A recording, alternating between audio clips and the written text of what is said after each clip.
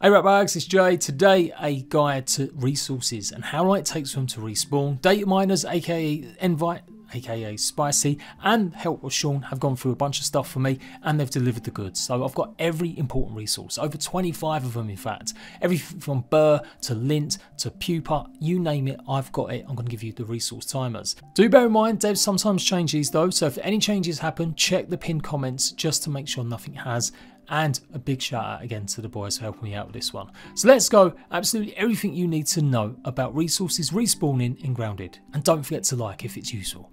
Charcoal, one of the most important going. You need it to make your oven, you also need it for ash walls and much more. So this takes around 120 hours or 5 in-game days. An important resource, but maybe not till the very end, you need toenails to complete the game. But other than that, you won't need many unless you're trying to make a whole bunch of the different mahogany swords. Right now, it's 168 hours and that's 7 in-game days. And just a quick reminder, these are all the locations that you'll be able to find some. Including on top of the stump, there's actually one that usually spawns just in the crevice around here. Keeping with the theme of the ingredients you need to complete the game, koi scales take 72 hours. And since we're here as well, you might not need lots of them, but bones also take the same amount of time. There's loads of berries absolutely everywhere, but just in case you've made a base up in the upper yard and you don't want to venture to the hedge, you can obviously get them at the 2 smaller bushes now. Well, these spawn every 48 hours, so that's 2 in-game days. Alongside berries, of course, you need gum to complete the game, so 96 hours or 4 days. Of course, do remember you do get quite a significant amount of gum inside some of the chests that you get in the sandbox, the trench, and in some of the laboratories.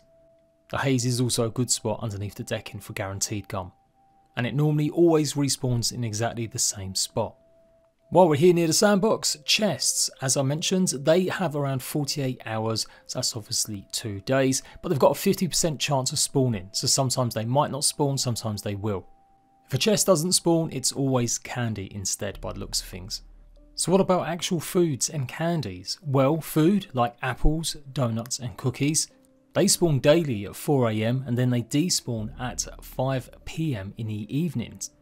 Any candy you find in a container like the mint caps or the sour worms, they will never respawn once you've gathered them inside.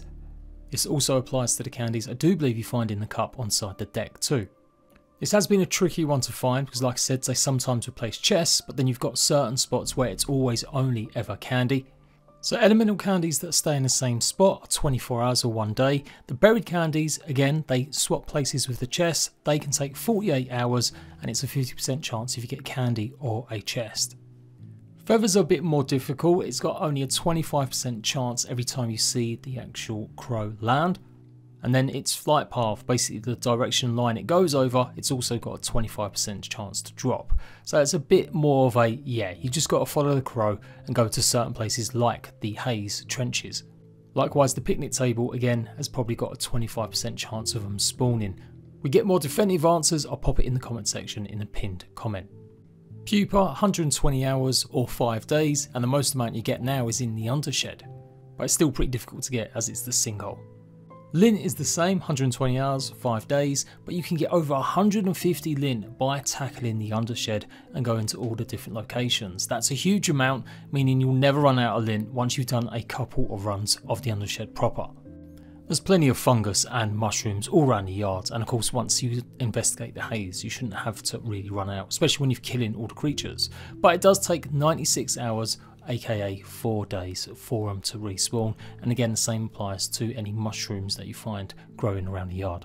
Popcaps, of course the greatest concentration you'll find is by the fertilizer bag where you fight the first green shield bug as you go into the upper yard.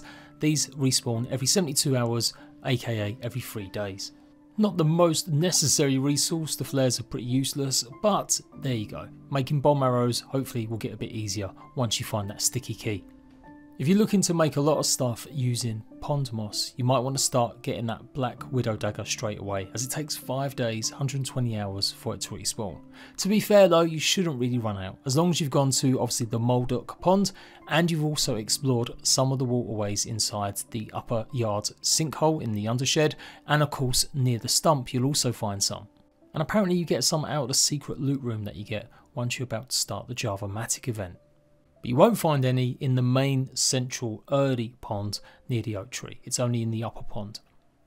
Sap takes 48 hours for them big massive dripping nodes to respawn to 2 days, and if you're looking for just some single little drops, it's usually 24 hours that you'll find on some of the smaller twigs. You can no longer place any of the sap catchers on some of the smaller twigs, but you can place them on larger bits of wood, or especially the big roots that you find. And unless they've patched it out, you can also apply them to the icebox and collect sap that way, but no longer to the turrets as they patched out a while ago. And while you're running around that oak tree, acorns take 48 hours or 2 days. But again, there's so much of it, it's probably going to be rare that you're going to run out unless you're building some really huge mega factory field of stuff that you need some of the oak pieces for. Rusty nails are 120 hours, aka 5 days. There's so many of these scattered around either the picnic table, parts of the yard, near the shed, near the decks, you really shouldn't run out. But of course you can always go over to the tool chest. It's absolutely everywhere. Anything metal, go and take a look and I'm sure you'll find some. If you're looking to get some of the red ant eggs, well, first of all, you need to go and kill a bunch of them. If there's no eggs at all inside the red ant hill, go and massacre a whole ton of them, kill as many as you can, then return 24 hours later and that's when you should start finding some. Now that should still apply to black ant eggs as well. People feel like they're a myth and I've got to say, I don't think I've ever come across one, but the idea is that you kill a whole ton of them, wait close by and quickly run down to the bottom part of the black ant labs and see if you can find some. Pine cones, a whole ton of them in the upper yards, of course that's where they are, not in the lower parts. 72 hours, aka 3 days. Slightly different from any of the other sort that you might find in other places, it's around 72 hours inside the caves. So remember, obviously you've got to kill the ant lions that guard the entrances, take their parts, and then you'll be able to go and investigate and get more of the salt. This means actually salt is one of the most abundant elemental resources you can find in the game, as it regularly respawns in exactly the same position in huge amounts. Rotten food spawns the same time as fresh, 4 AM, but crucially it doesn't despawn, so it'll just stay there until you go ahead and gather and harvest it. Burr of course doesn't respawn until you turn off the haze. Yes, you can get 8 or 10 pieces in the pot and some out the secret loot room when doing the Java-Matic, but you're not going to do much with that, are you, as it's simply used for the floor pieces most. So you do need to turn off the haze and then it will respawn all the burrweed plants every 24 hours.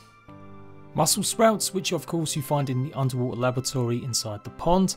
Once you've completed the actual lab itself in the dome, they take actually 5 days to respawn, so make sure you always go back and get these. Little word on pollen. Pollen you get from the dandelion, you can also get it from the haster plant. Now the haster plants repetal I think every 72 hours, as do the dandelions. The orange ones are the ones that have got more chance of dropping pollen, and the white ones have got more chance of obviously dropping some of the gliders. Technically not a resource, but I'm throwing it in here anyway. Black widows, they take 7 days to respawn in the 3 spots around the yards. The only one that doesn't respawn is the one in the undershed laboratory in the sinkhole.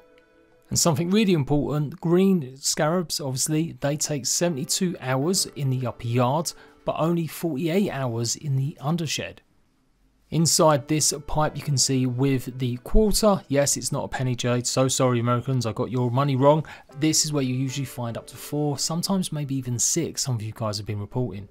So if you need shells, then come here every 48 hours.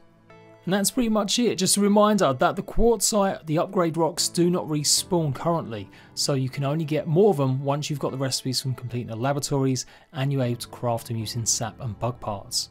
If there's any I've missed, do let me know. I haven't included things like clay or rocks or grass of course, because I just feel like there's way too much of that around in the right spots, so you won't really need to know exactly how long it respawns. But yeah, if there's something I missed, I'll pop it in that pinned comment, and any changes, like I said, in future, I'll update this video and you can read the pinned comment. Big shout out again, thanks to Spicy and Sean, and I'll see you right back for more grounded guides soon. Bye bye.